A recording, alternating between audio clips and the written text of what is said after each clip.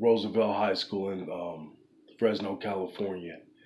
I coached the quarterbacks there. From there, I left to Princeton, West Virginia as the quarterbacks coach at Princeton High School. From there, I went to West Virginia State University, originally to coach quarterbacks, but an opening came up on the defensive side of the ball, and I thought it would be the perfect time to learn more details about that side of the ball.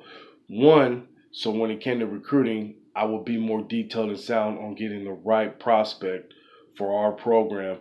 Two, whenever I got back to the offensive side of the ball, coaching Qs or any of the old skill, I could be more detailed and sound in telling them what they're seeing in front of them. And also, it helped me with breaking down the opponent's film and also doing off-season breakdowns. From there, I left to Culver Stockton College, where I was the quarterbacks, running backs, wide receiver coach, and pass coordinator.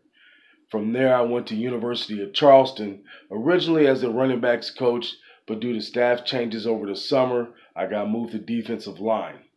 From there, I went to South Charleston High School, where I'm currently at right now as the quarterback, wide receiver coach, and offensive coordinator.